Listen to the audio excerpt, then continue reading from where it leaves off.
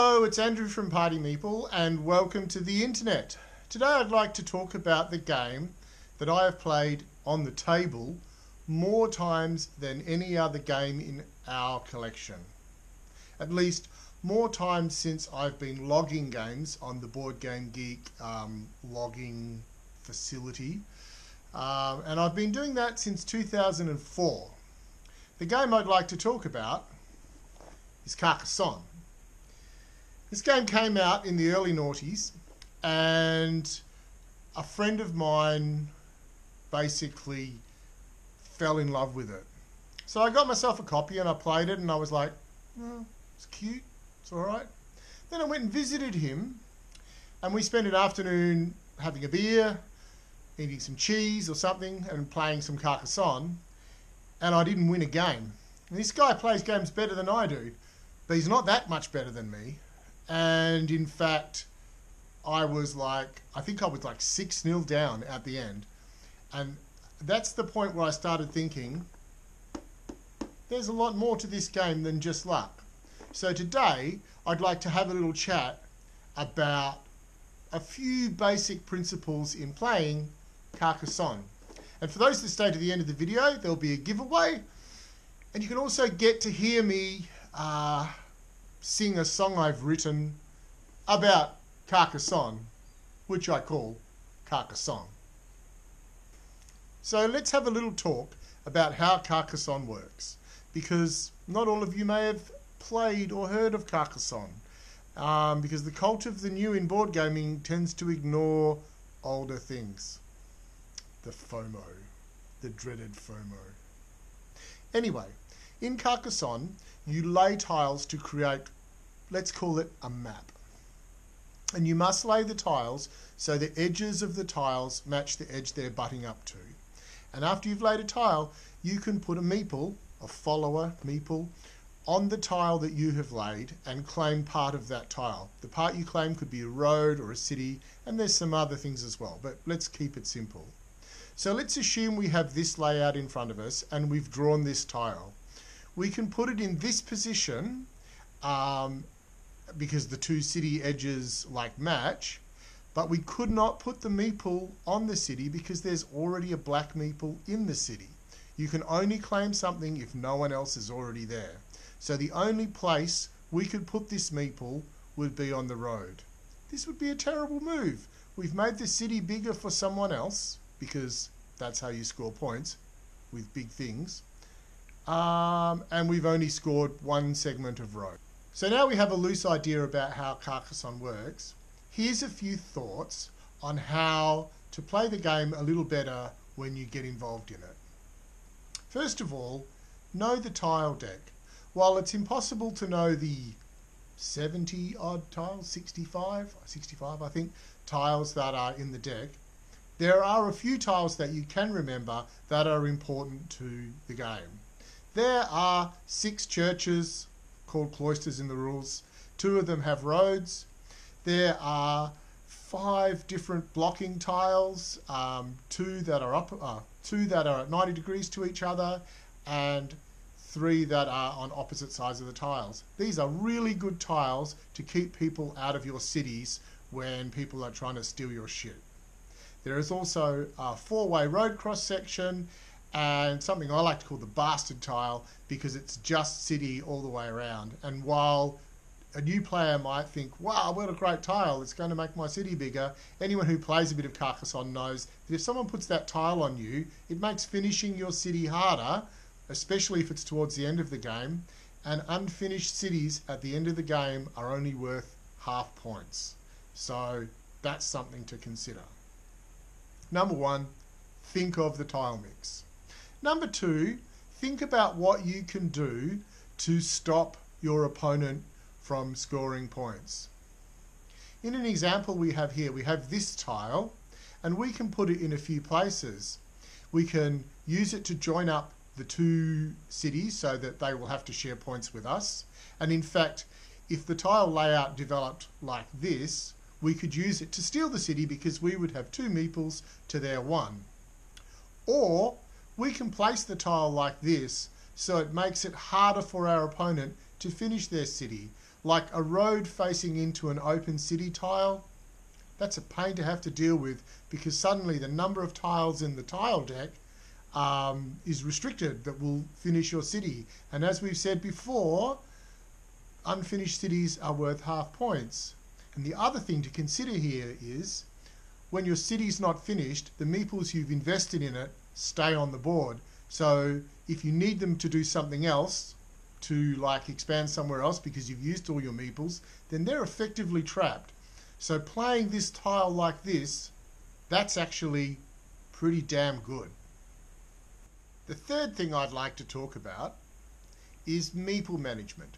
And this sort of goes with farmers, because one of the places you can place your meeples is on the green bits of the tile, and it's then called a farmer, and it stays for the entire game. You'll never get it back, and it is part of end game scoring, where completed cities are worth 3 points next to every farm that you have the most meeples in. So it's very tempting, like early in the game, to see an area of farm that has a lot of small cities around it because they're worth 3 points regardless of how big they are, and want to put farmers down. But this is not necessarily a good idea, I don't think. So let's look at this example here. Basically what we have is two farms that are separated, and it's black's turn to play the tile, and they have this road tile that they could put right here, which joins up the farms so that both meeples will have to share the points.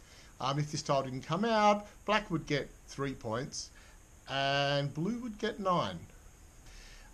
There's a fair bit of discussion about how farmers were overpowered in Carcassonne, but I have won games without any farmers on the board. The trick is to break the farms up with roads and buildings, or roads and cities, so they never get too big. Because you can very quickly go down the rabbit hole of trying to control all the farms on the board and use up all your meeples. You only have a certain amount of meeples.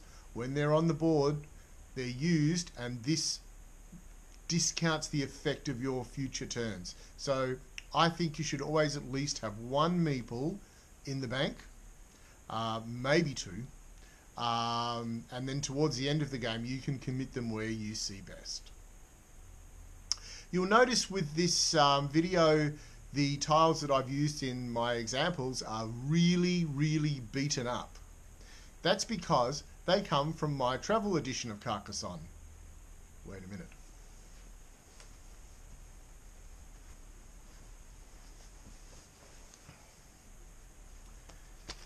This little sucker. I bought this fairly early on. I can't remember when this came out. Maybe I'll put a date up here. But it was actually quite a bit more expensive than the regular Carcassonne. But you'll notice it's a little bit smaller. It's about 3/4, maybe 2/3 of the size of Carcassonne. So you could actually play Carcassonne on a fold-out table in an airplane even. A bit tricky, but we managed to squeeze it in. But it's ideal for pubs and bars. And in fact, this Carcassonne has swum in beer twice, and it still works. Which, if a regular Carcassonne swam in beer, I can tell you the tiles like swell up terribly. I'm not sure that you can get this anymore. Z-Man own the rights, or sorry, Z-Man, because it's an American company, own the rights to Carcassonne in English now, I believe. And they should put a travel version out with waterproof tiles that can be carried around in a bag this big. You'll notice the actual bag is the scoreboard. Everything about this is wonderful, and that's why the tiles are so completely worn out.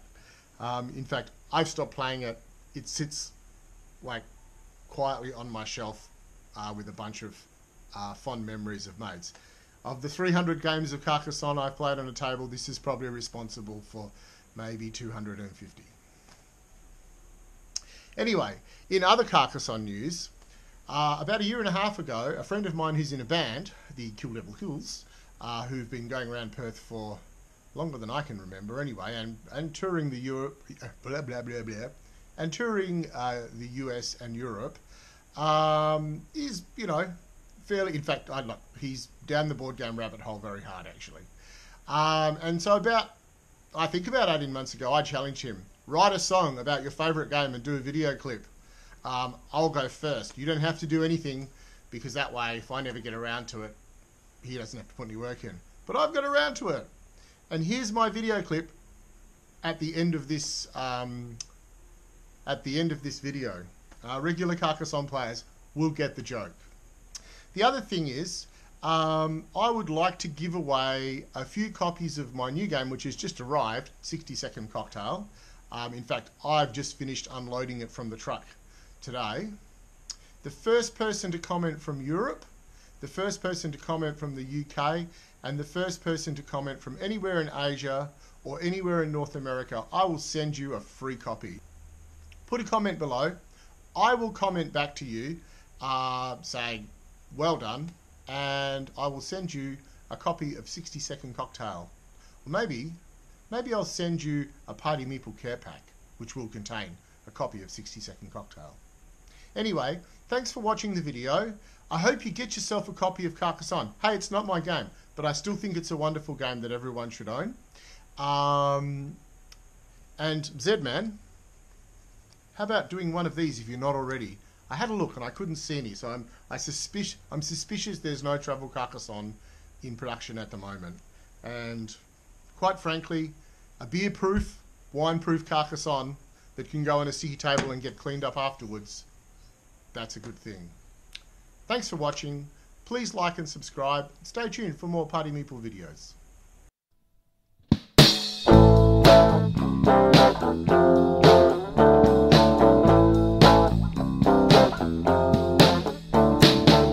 I sit here wistfully staring at space. You're making crowds with every tile you place. But there's that thing in the snack giving me hope. I see a smile and your eyes just say no. I see the stack shrinking in size, but there's a question that's burning a hole in my mind. What's with all these roads? What's with all of these roads? What's with all these roads? What's with all of these roads?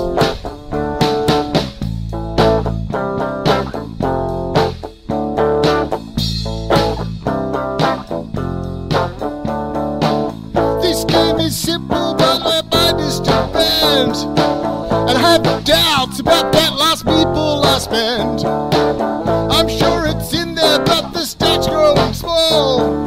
Or am I doubting that it's in there at all? I see the stack shrinking in size, but there's a question burning a hole in my mind. What's with all of these roads? What's with all these roads? So what's with all of these roads? Oh, what's with all these roads?